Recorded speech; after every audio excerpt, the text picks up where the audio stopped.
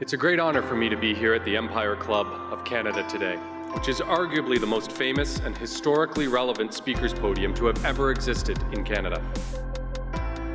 It has offered its podium to such international luminaries as Winston Churchill, Ronald Reagan, Audrey Hepburn, the Dalai Lama, Indira Gandhi, and closer to home, from Pierre Trudeau to Justin Trudeau.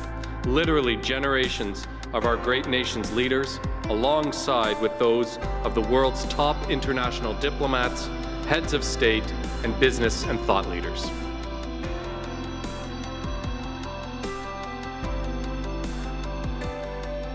It is a real honor and a distinct privilege to be invited to speak to the Empire Club of Canada, which has been welcoming international diplomats, leaders in business and in science and in politics. When they stand at that podium, they speak not only to the entire country, but they can speak to the entire world.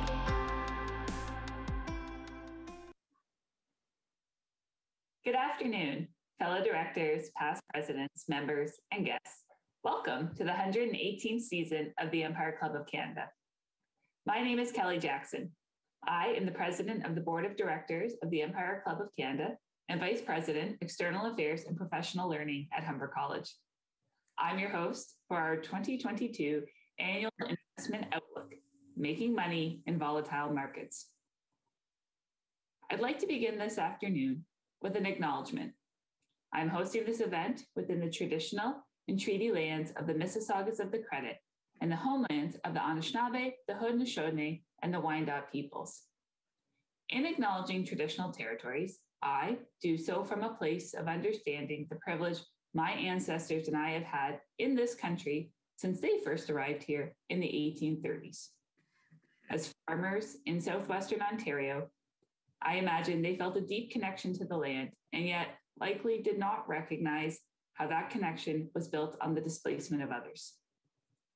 Delivering a land acknowledgement for me, it's always an important opportunity to reflect on our human connection and responsibility to care for the land. And to recognize that in order to do that, we must always respect each other and acknowledge our histories. We encourage everyone tuning in today to learn more about the traditional territory on which you work and live. The Empire Club of Canada is a nonprofit organization. So I would like to take a moment now to recognize our sponsors because they generously support the club and they make these events possible and complimentary for our supporters to attend. Thank you to our lead event sponsors, IBK Capital Corp, Orcrest Gold, Big Tree Carbon Corp, Canadian Securities Exchange, NRF 5 Metals, Noble Mineral Exploration Inc., Poet Technologies, and Spruce Ridge Resources Limited.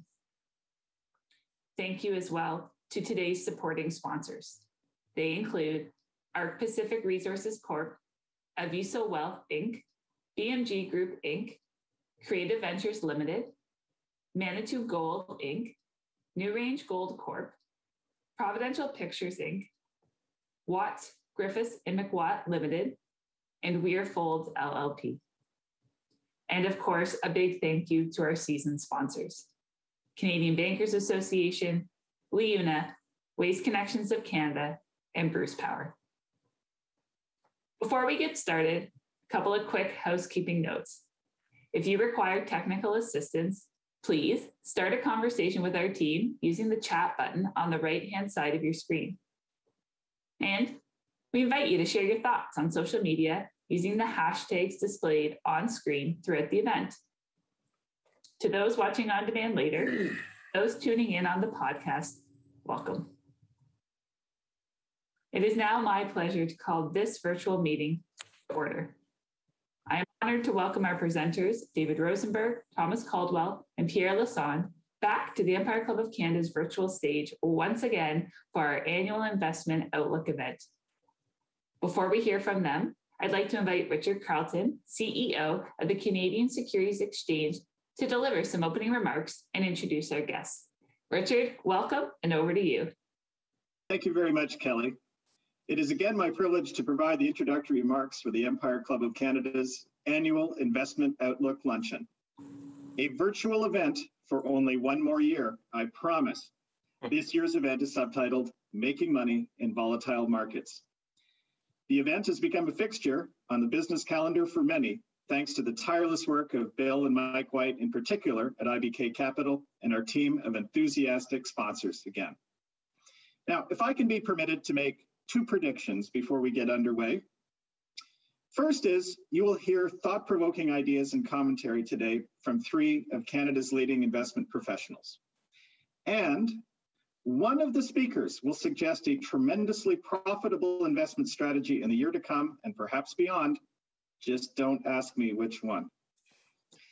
And before I formally introduce this afternoon's speakers, I remind you that their full biographies are provided on the event page, which is located below the video player. Now, our first speaker, David Rosenberg, is the chief economist and strategist of Rosenberg Research and Associates. Known in some circles on Bay Street as the Perma Bear, David is particularly adept at turning the noise generated by the world's debt markets into actionable signals for investors across multiple asset classes.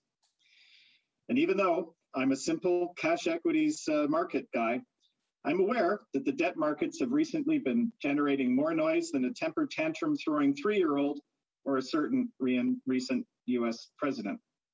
I'm eager to find out what it all means. Following David, our next speaker will be Tom Caldwell. Tom, among many business and philanthropic activities, chairs a self-titled independent brokerage firm, a similarly named investment management firm, and a publicly listed investment firm, Urbana Corporation. As it is a matter of public record that Urbana is the major shareholder in the Canadian Securities Exchange, suffice to say that in my view, Tom is a saint of Canadian business and an all-around righteous fellow. Finally, this afternoon, we'll hear from Pierre Lassonde. This will be Pierre's second year running at the lunch. And having had a quick look at the returns from the gold sector over the last 12 months recently, it may be the case we had him on a year too soon. That said, through Pierre's work at Franco-Nevada and the gold mining sector in general, his team pioneered financing techniques that have supported mine development in Canada and around the world for decades, while providing billions in investment returns for his shareholders over the years. With inflation returning with a vengeance, government debt rising throughout the world, interest rates perhaps likely headed higher, and the US dollar showing weakness, maybe this is the year, Pierre, no? Final thank you to our sponsors, without whom we would not be able to present such a noteworthy group to you today. And thanks to you, our audience. Over to you, David Rosenberg. Well, thanks very much, Richard, and good afternoon, everyone, and a happy new year to all good things to you and your families for 2022. 2022 being the Chinese year of the tiger, the animal of all 12 within the zodiac with the most unpredictable characteristics.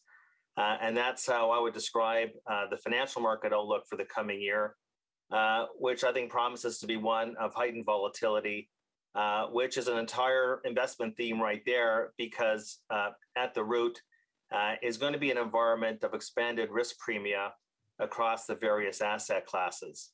But with a more generally uncertain climate, let's talk about the things that we do have some conviction on, the areas where we have a certain high level of certainty. We know for a fact that we're heading into 2022 with valuations, equity ownership, market concentration, sentiment, and leverage completely off the charts. We're talking between 2 and 3 standard deviation events. And as for market concentration, the top 5 stocks in the S&P 500 continue to represent roughly 25% of the entire market cap. That takes out the 17% share of concentration in the 1999 tech mania.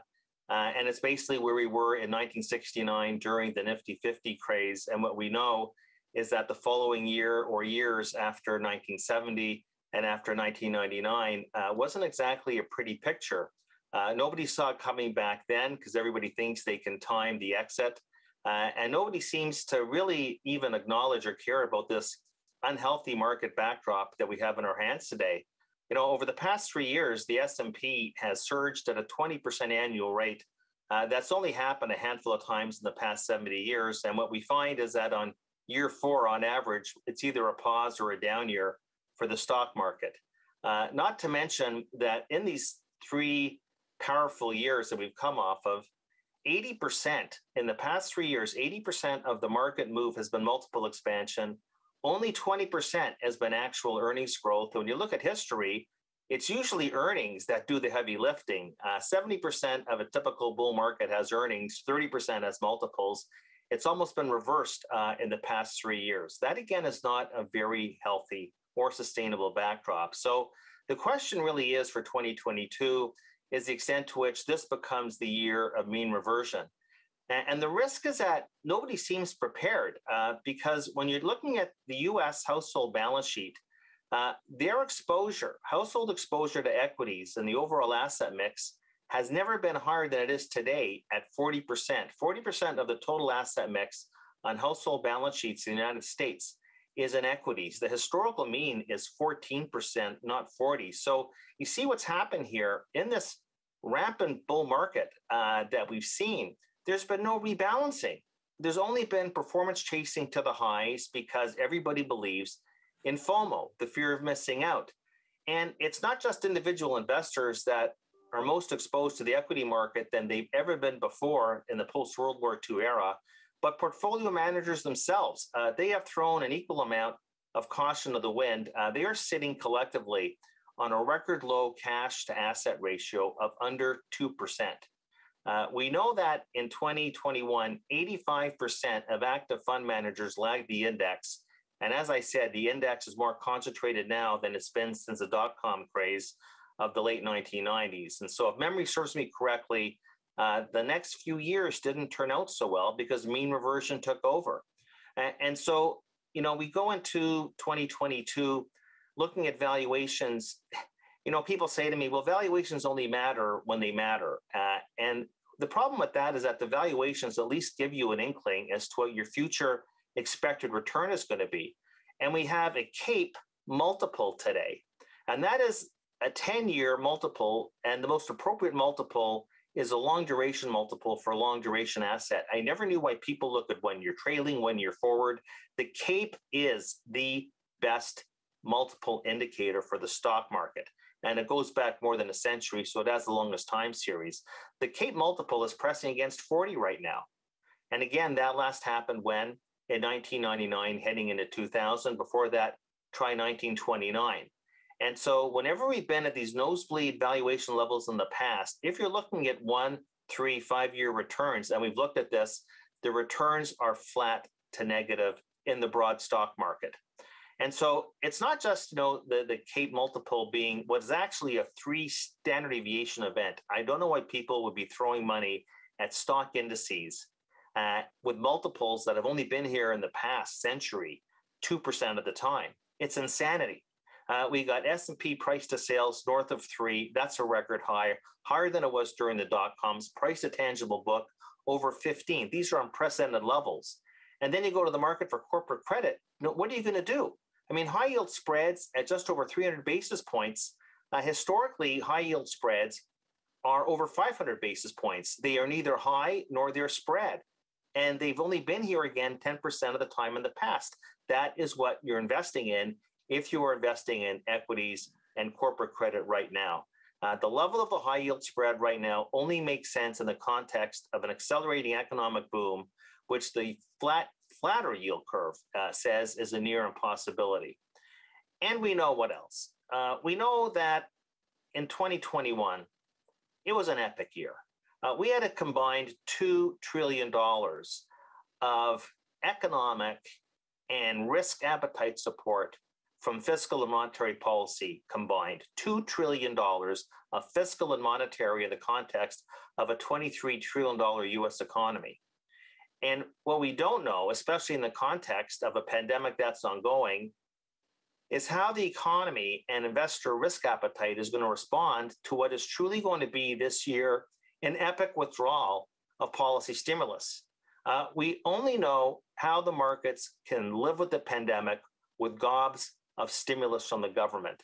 But policy is about to shift, and the Fed has your back rules are not going to apply now for some time to come. And at a time when the fiscal spigots are being turned off, thanks to Joe Manchin. And so when you're taking a look at fiscal policy, it's a 4 percentage point drag on GDP growth this coming year. The underlying trend in GDP right now is around 4%.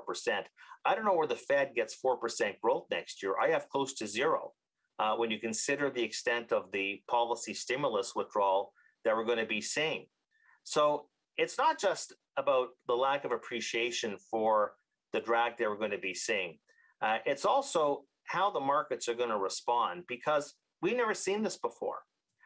Going back to 1980, we've never seen a year where the monetary and fiscal policy withdrawal together.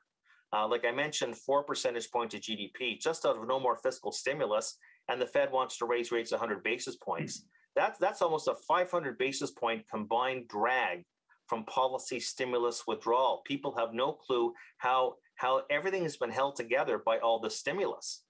And now it's going to be subsiding. And I think the Fed now is going to be rolling the dice because it's fighting inflation that it really has very little control over. And I think the only way you're going to generate the disinflation they want is by crushing demand, which means that we're probably going to end up having a recession on our hands before long. And in fact, I published a report last week that analyzed the collective performance of 13 different market and macro variables and their pattern of behavior through all the cycles of the past 6 decades. I'm trying to get a gauge here as to their pattern this time, relating it to the past, to give me a signal as to where are we in this business cycle and where are we in this market cycle. And it's telling me that we're 80% of the way through. And the cycle is only 20 months long. Then again, we had a 2-month recession, a 20-month expansion as of today. And even with a 20-month expansion being very short, all the indicators are screaming to me late cycle. And you know what this reminds me of? It reminds me of the double dip we had in 1980. And again, the Fed fighting a supply side inflation situation under Volcker. What do you know? We had a short recession in 1980, a short recovery, and then a long and drawn out recession in 1981-82. I think everybody on the panel remembers that episode. And so that's the comparison we have. There's 20% left in the tank from our work in this economic expansion. The markets will lead the expansion with 3 to 6 months in advance. So it might be starting already, this topping formation we're seeing in the stock market. But from our lens, if our model is accurate, the next recession, God forbid I should utter the R word, but the next recession starts in June or July. So I would suggest now is time to start preparing for it. Remembering the old proviso from my hero and mentor, Bob Farrell, bubbles always go further than you think. We are in a gigantic asset bubble across all the asset classes: corporate credit, equities, residential real estate, crypto. This was an epic, you could say, central bank and government induced bubble formation that we've had. And we know about bubbles this: bubbles do not correct by going sideways. And as the policy stimulus is withdrawn, remember, this hasn't started yet. It's just about to start. That's going to be the dominant macro market feature this year, is when you take the training wheels off from all the government support. Hence my recommendation in this confusing year, the year of the tiger inherently meaning a very unpredictable animal. That's the year we're going to have.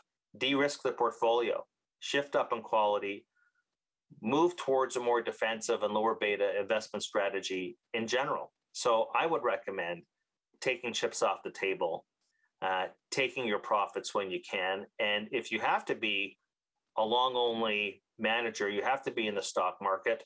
I would recommend being in dividend and recurring cash flow stream thematics, and especially in what I consider to be areas of the market that are at least relatively undervalued. I'd be talking pipelines, I'd be talking utilities, I'd be talking industrial REITs, I'd be talking about drug makers, I'd be talking about food producers, I'd be talking about telecom, and I'd probably be adding in pharma. I'd be adding in definitely this year global defense stocks. Self-storage ETFs are in a bona fide bull market. Mobile and manufactured homes, they also have solid secular tailwinds. And from a global perspective, I would continue to say that emerging market Asia-Pac equities trade at PE multiple discounts to the developed world that are 2 standard deviation events. And so while there's clear Chinese-related risks here, I would suggest that the emerging markets and most of Asia-Pac already have them priced in. Let me just add one more thing before I wrap up. I believe that inflation is transitory, and it was transitory during the Spanish flu of 1918-19 when inflation actually got to 16%. Never mind 7%, and everybody's going hyper over 7%. We have a massive global supply shock that we haven't worked through. The demand side is going to be, the demand contraction is going to be one of the key reasons why inflation is going to fall, I think, precipitously in the second half of the year. Our bottom-up and top-down research is telling us that inflation is going to come down, not immediately, but in the second half of next year. And so if I'm going to buy something on price dips, I'm going to be buying the long bond. I'd be buying the long bond on price dips. And if you have any kind of contrarian streak, you got to keep in mind, the treasury market is the enemy. It is the most detested asset class on the planet, and it's also the most underowned. And I said before that the household sector has never been so exposed to equities, 40% of their asset mix in aggregate in equities, only 3%. People always say, who will buy the bonds? Well, when the stock market goes down, you'll want to buy the bonds. The household sector is only sitting on a 3% share of the assets in treasury securities. And you're not buying them for the yield. You're not buying treasuries for the yield. You're buying it for the price and the capital gain you're going to get once yields start to move down again, which I think they will move down forcefully, if I'm right, on the recession call starting in the second half of the year, because whether we have inflation, stagflation, bond yields have always gone down, and bonds have always made you money in an economic downturn. And the crystal ball is saying that that's going to be starting this summer. So protect the portfolio. That's my message, and I'll leave it there. And Kelly, over to you.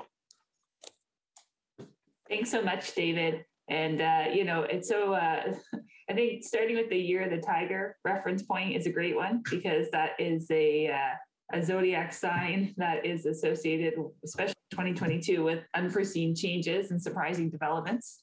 So right on theme with the volatility discussion in terms of the markets.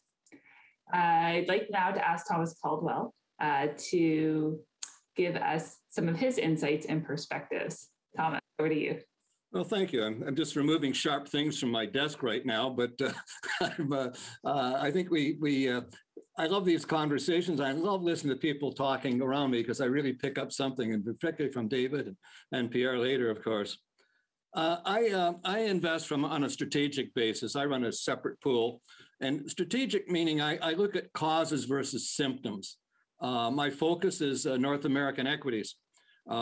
I've invested internationally over the years in exchanges, and I find there's a lot to do in the North American economy. Innovative, great companies that can keep you fully occupied. Last year at this conversation, I pointed out I was positive on equities for this year, 2021, or the year just ended.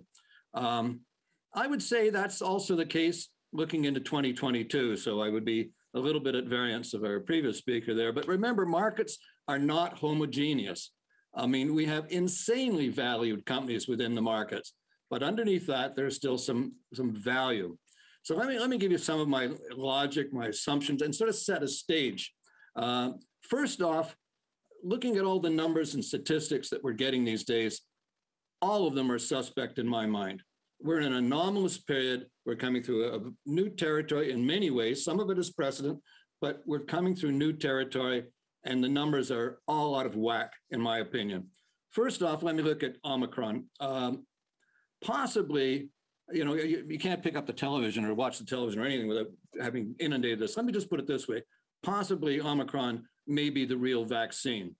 It seems to be spread quickly, but not that serious. Of the 5 people I know with COVID recently, 4 didn't know they had it until they had a test, and 1 had a bad cold.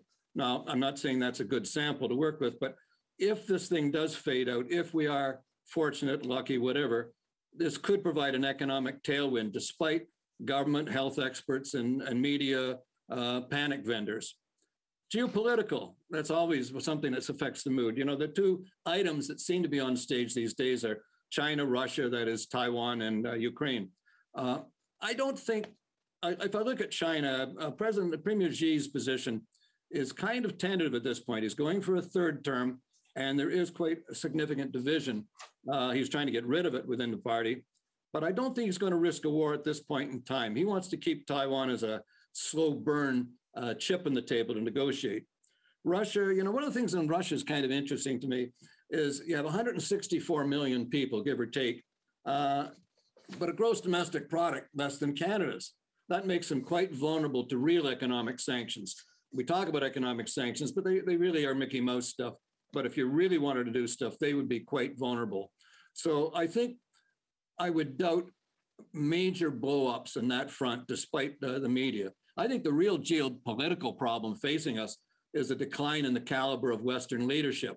We don't have a Reagan, a Thatcher, or a Mulroney on stage anymore. But I think with all these geopolitical things, don't get spooked by the media. Interest rates. First off, let me talk about central bankers a little bit. Central bankers are not a royal priesthood. They are complicit in Canada and in America's spending binge. They've had low rates, flushed the system with cash. They have been very much involved in this. And despite being apolitical, they are very political. Mr. Powell will be talking to Congress today, and he has to answer to them, and that's also the case here. I think when we come to, interest rates, I think central bankers, well, I know this, they all study their predecessors. And Alan Greenspan in 1987 decided he was going to tighten the system with interest rate increases, and he did two in very short order. And the second one absolutely spooked everybody. The market went down 40% thereabouts in one day, and that's an attention getter, let me tell you that. I think if they're going to increase rates, which they will, or change in liquidity, that is pulling reserves out of the system, they're going to be very measured in this. No one wants to pull a Greenspan. What does concern me about central bankers is they're shoving in extra mandates to them, full employment, climate change, all of these things they're now loading into central banking. I think that's very wrong-headed. There's only one job with central bankers, and that's protect the integrity of a currency as far as I'm concerned. Inflation. Well, I put a subtitle here. What did you expect? They got the US and Canadian government spending right out of control, flooding the economy with liquidity, low interest rates, subsidizing not working, not whether that's valid or not, that's another question, but money is being paid to not work. We've seen massive asset value inflation. And it was in houses all over. People are doing whatever they can to hedge against what they're seeing as inflation. But first it was asset value. And that's been, again, houses, stock markets, wine collections, art. I'm not participating in the latter, but this is what I hear. Now it's, of course, spread to cost of living. One of our clients is a wonderful person. She's an immigrant whose English is a second language, but she has an incisive way of putting things. And she could come back from a grocery store recently, and I just happened to be chatting to her, and her comment was, money's garbage, it's just paper. And, I thought she should be put on the board of the Bank of Canada just to remind them of what the job is, for Pete's sake. Anyway, I'm just not sure a significant rate increase is going to particularly help. It just adds to the cost of capital at this point in time. The real problem areas have been fiscal and political, and they still are. And my best guess, and I would go with David a little bit on this, that I think inflation will moderate, but expectations can tend to push it along a little bit further. Now, let me talk about governments briefly. Warren Buffett, I think it was him that said it, had a great comment. He would invest in companies that could be run by idiots, because eventually they were going to be run by idiots. This also true of governments, because governments are in the same business. They're in competition with others for industry, investment dollars, innovators. And frankly, if I look at the leaders in the Western world, I don't mean to be arrogant about this, but there's not any I would hire in my business. And I think this says something, but we hire them to run the whole store in both countries. So let's talk about Canada and our facts of life in Canada. And I want to just, I will end more of a positive note when I get there, but we got to see the game that we're involved in. First off, Canada has to recognize one inherent fact. The United States is not our friend. They are tough, they are competitive, they are isolationist, and they play dirty. And no amount of hugging is going to change that. We don't have any economic policies to encourage growth, job creation, or innovation. We throw money at special interest groups to buy votes. A recent $40 billion bribe, that's enough to equip an Air Force or a Navy, for Pete's sake. We're focused on popular pressure groups.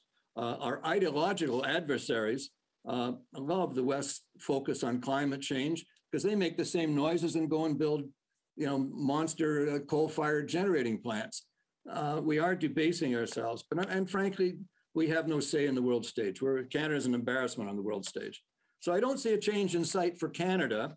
Our conservative opposition has the skill of selecting leaders that are just not winnable. But the big foreign exchange earners for us, of course, are autos and energy. And both of those are under threat by either our prime minister or outside forces such as the United States and autos. So we will possibly have a reprieve in our dollar. I think, Trudeau the first got our dollar to 65 cents. Trudeau the second could do basically the same thing, but as far as I'm concerned, oil and gas may bail them out because we are a petrocurrency. So let's talk about the US just briefly. They're the same, and they have massive, ideological divisions in America. But America has some advantages, and one is it has checks and balances. There's some reference to Senator Manchin. But whether you agree with the man or not, he's standing in opposition to his party for what he believes is right. We don't have that here, but that is a terrific check, and there are other checks and balances. The other thing, unlike Canada, America has the ability to renew itself. And I believe in the elections coming up, 2022 and 24, both parties are going to become a little bit more centrist. We've seen reactions on both sides, and I think there is a desire to return to what might be mentioned as normal. So despite all of that, they have a strong, diverse, innovative economy. There have been massive share buybacks, robust and increased dividends. So in terms of my weightings, the US gets the nod. And also remember in this background that I've sort of portrayed to you, a cliche, and it's true. Bull markets ignore bad news, and bear markets ignore good news. And we've gone through a year where the market has just ignored bad news. That was the story then, and I think that will continue. Now, my job managing money is in great measure betting against governments, and that's generally a safe bet. You look at policies and rhetoric that we're seeing out of our political masters. They don't connect with reality. When you look at, for say, government in Canada slamming the energy sector, that was a big win for us last year, a huge win. Energy did extremely well because guess what? If you took Economics 101, if you cut supply or impact supply and the demand stays the same or increases, guess what? Prices go up. This is not a surprise to anybody here. And I think that will continue to be the case in 2022 in the energy area. Now, we have had significant success in some of the more intermediate oils, and energy area, we'll move to some of the bigger companies. So I think that's one where we still feel relatively confident. Electrification is going to happen, but it still ignores the mathematics. It doesn't work yet. We don't have the capacity required, and nobody wants a nuclear reactor or generating plant in their backyard. So I still like that sector. And as I say, we will be doing a rollout. Another focus that we kind of like in markets is the financial services sector on both sides of the border. While we're going through this talk, many corporations right now are discussing how do we shorten this supply chain? How do we deal with these interruptions? There's going to be, I think, significant amount of capital investing in the United States to do just that. And I think that's going to be a positive, a sort of a fuel. And I wonder whether that even undercuts the need of the Build Back Better baloney. But at any rate, we're going to see, I think, capital spending improving. Mergers and acquisitions are also going to continue on.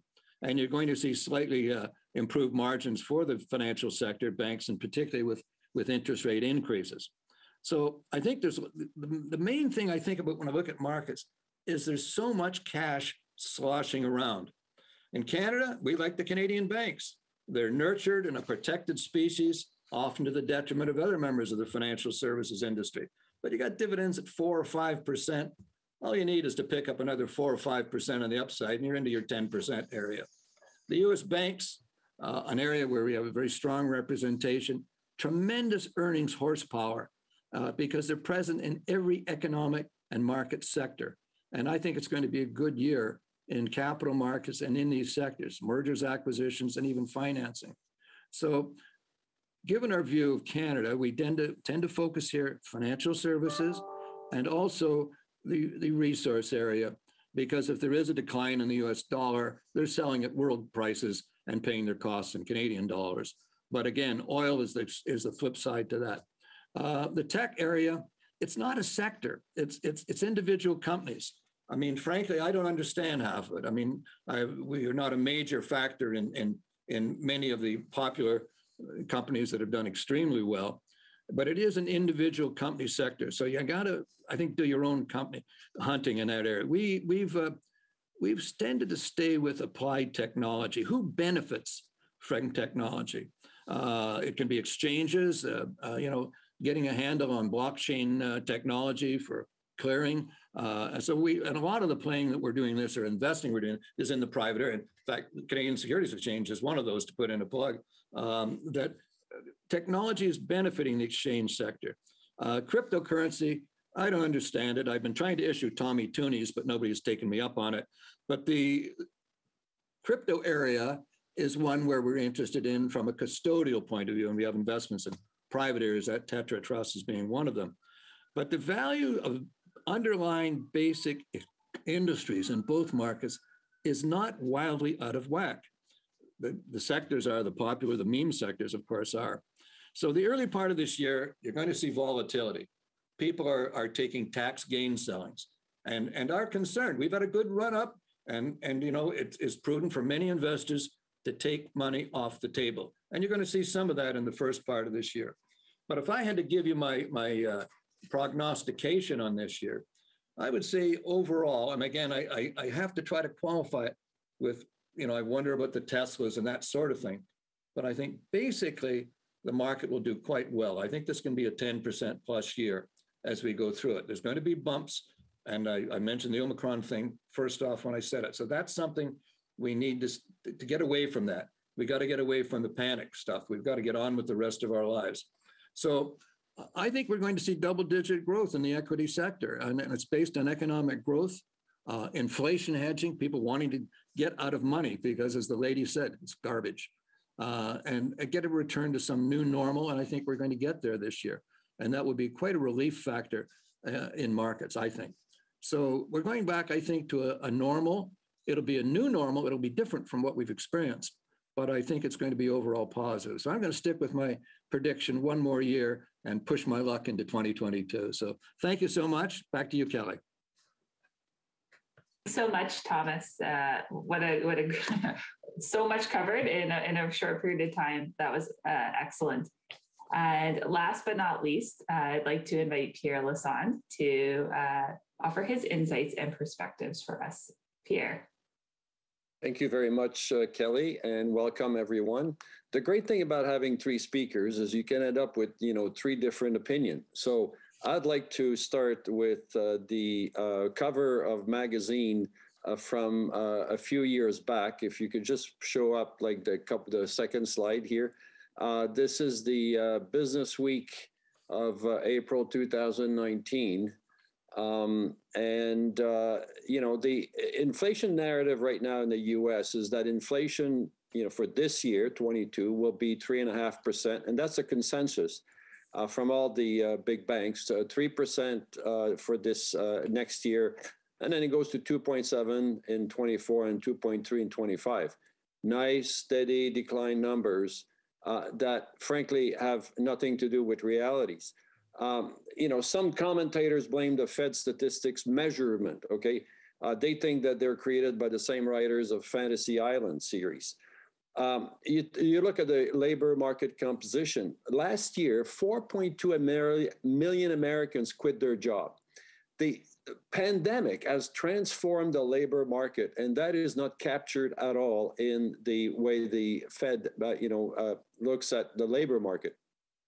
It's also true that, for example, in the 1970s, the Fed dropped housing price from the shelter cost and replaced it with an imputed rent that was calculated on hypothetical, notional, imagined, putative cost of shelter, because back then, just like today, housing price was going up 10, 15% per year. I'll just give you a quick example. Two friends of mine, Fred and Beverly, they got married in 1958. They bought their first house in 1960.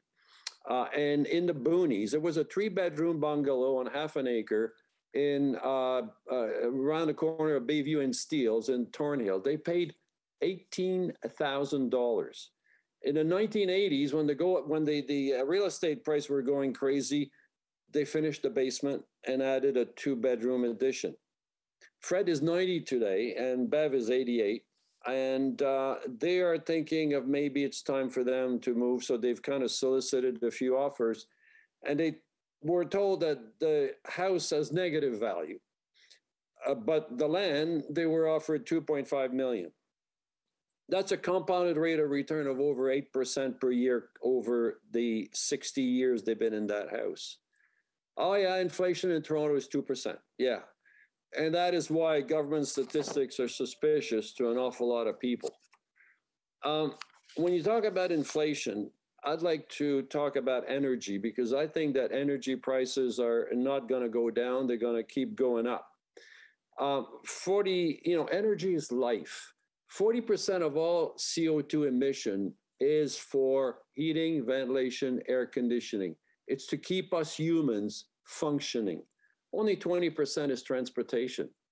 So what we have today in the world is a big disconnect between political pronouncement, public policies, perception, and science.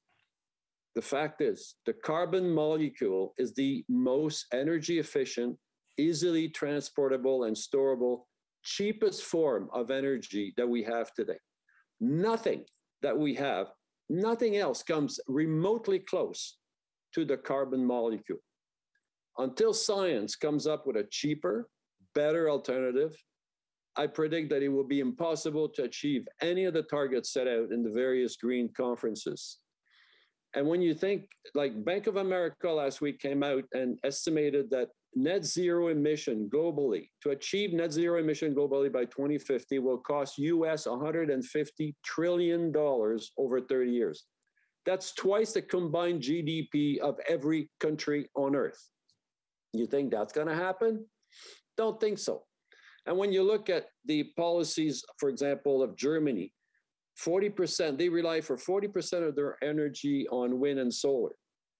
Well, last summer, the wind didn't blow and the sun didn't shine. Okay, so what happened? They got into a crisis and they have to fire back all their old coal-powered, and they've had to fire as much as they can anywhere and buy energy from other countries.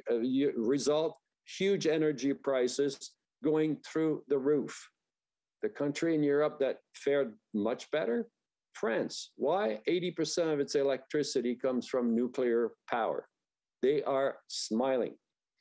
So when you look at the next slide, the reason why I like oil and gas is that for the last, 10, 15 years, governments have browbeating the oil companies saying, we don't need you anymore, we don't want you. Well, the investments in oil and gas have been going down, and they have created a situation today where demand is going to outstrip supply for the next 5 years. And my conclusion is that, be prepared for $100 oil, if not more, and that will feed into every component of the CPI. Do I believe the CPI is going to stay down at 2%? Absolutely not for 1 second. And then when you look at the greening of the world, I'll give you another paradox. To get the world greener, you're going to need a lot more metals. You're going to need a lot more mines to decarbonize our energy production. Essentially today, 76% of end-use energy is hydrocarbon and 24% is electricity.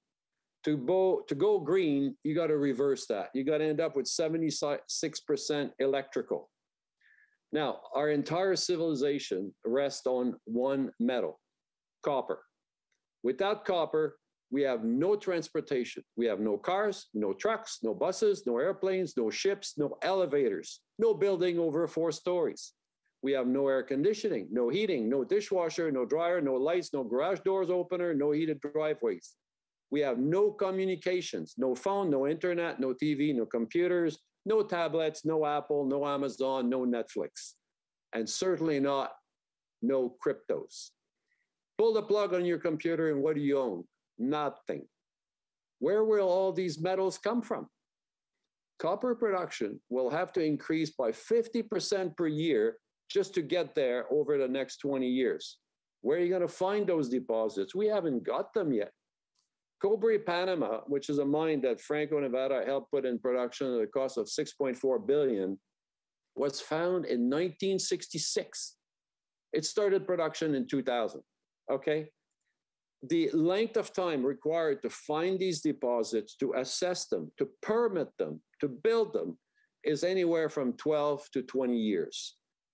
And yet the demand is now, okay? You look at Tesla, you look at all those, electric cars, they require 3 times as much copper as a petrol car.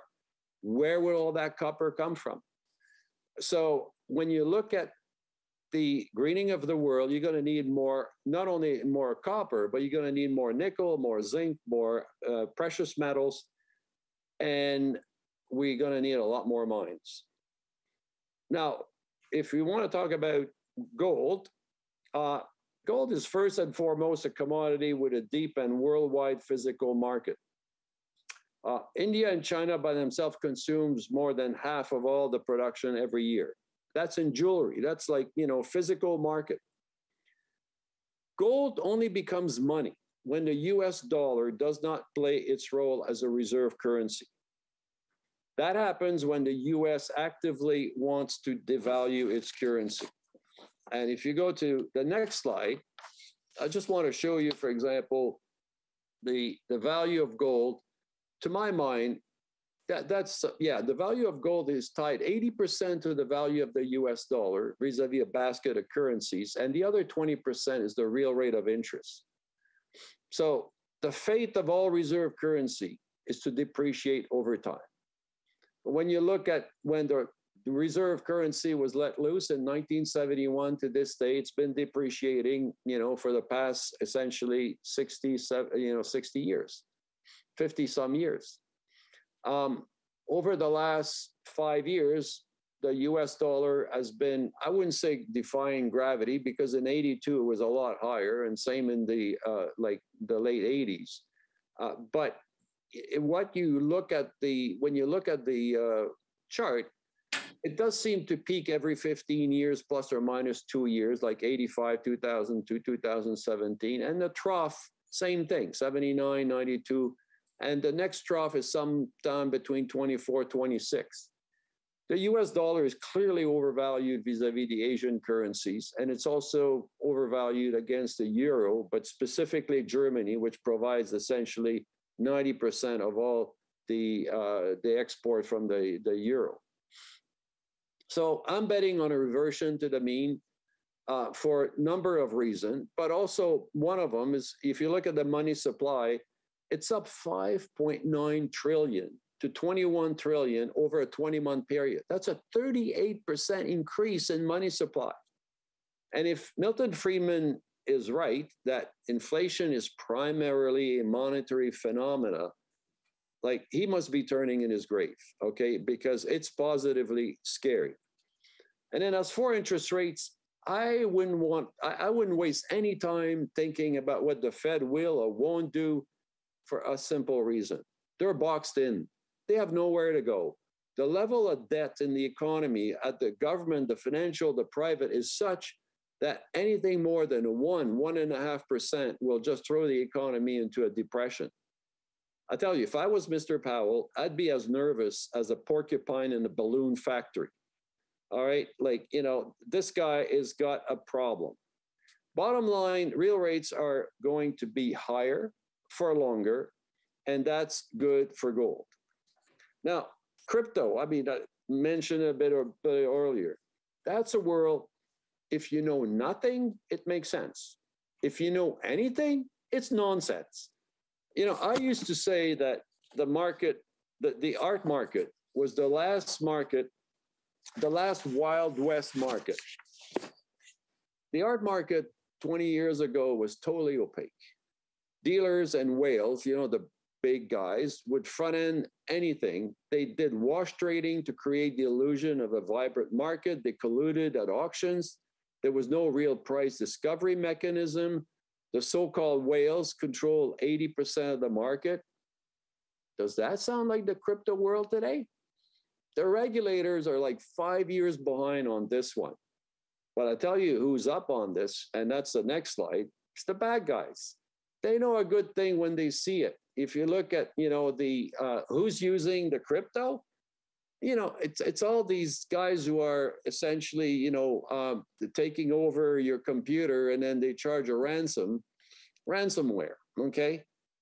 If you haven't been touched by them, you're very lucky, because I gotta tell you, they're everywhere. So as for crypto being a store of value, my prediction is that crypto will join the 17th century tulip bulb mania as the greatest speculative mania in financial history. Now, last slide, I have to finish with, you know, something you've seen before, the Dow Gold ratio. And to use a line from Warlock of the Guardians of the Galaxy, just show that I'm still contemporary here a little bit. History doesn't repeat itself, Gamora, but sometimes it rhymes. And that it does in spade. If you look at, you know, the gold chart from 1929, 67, 2001, you got peaks that are 34 to 38, you know, years apart. If you look at the bottom, about 47 years, which would say that the next one would be 2027, maybe a bit earlier. All I'm saying is that this cycle is getting old, even by my standards. So sometimes in the next 5 years, I see the ratio in the low single digit 1, 2, 3 number type of thing. As for the gold equities, can you feel the indifference? The gold miners have never had it so good. At $1,800 gold, they're making 50% margins. They're building cash piles. They're paying dividend. They're creating value. And they are at the lowest valuations I've seen them in 45 years in the business. My recommendation, buy them until it hurts. And if I'm wrong and I die, I hope there's such a thing as reincarnation, because I deserve another chance. With that, thank you so much. Over to you, Kelly. Thank you, Pierre. And thank you to all of our commentators today. I'd like to take the opportunity to now welcome Mike White, President and CEO, IBK Capital Corp, to deliver some appreciation remarks. Thanks, Kelly. Madam President, distinguished head table guests, fellow members and guests of the Empire Club of Canada, I have the distinct pleasure to express our formal thanks to our 3 key speakers of this year's annual Investment Outlook event. Gentlemen, what you did today, why you did it, and how you did it helps each of us better understand and embrace the capital markets for this new year. Your presentations pointed out how attractive this recent cycle has been, as well as some challenges and opportunities available to all of us as Canadian investors in 2022. Please join me now in a warm and special thank you to all that have made today possible, including the sponsors, those at the Empire Club, both present here today and behind the scenes, and of course, today's 3 speakers. Thank you, David. Thank you, Tom. Thank you, Pierre. I wish you all God's richest blessings in 2022. Thank you. Back to you, Kelly. Thanks again to IBK Capital Corp and to all of our sponsors for their support. Thanks to our guests and everyone joining us today or participating later on demand. Our next virtual event is on January 19th at noon Eastern Time. Join us for a panel discussion with Indigenous leaders on the power of education in advancing reconciliation. More details and complimentary registration are available at empire.clubofcanada.com. This meeting is now adjourned. I wish you a great afternoon. Take care and stay safe.